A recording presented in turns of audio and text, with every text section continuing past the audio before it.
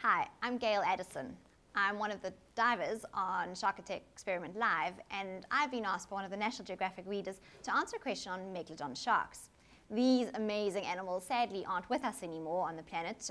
We lost the last ones about 1.5 million years ago.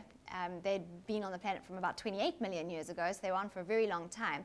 But as the baleen whales started reducing in numbers, these poor sharks didn't have enough to sustain themselves anymore, and we lost them.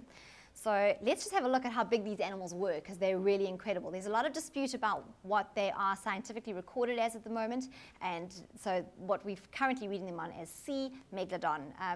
The other nitty-gritty about all of that scientific name hasn't been resolved yet. So let's have a look. That is a Megalodon tooth.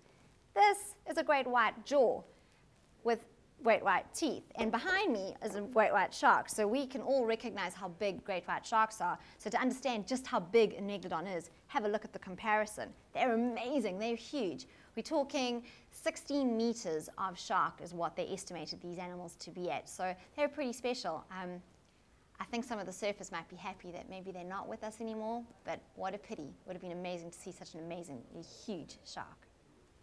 Enjoy the show.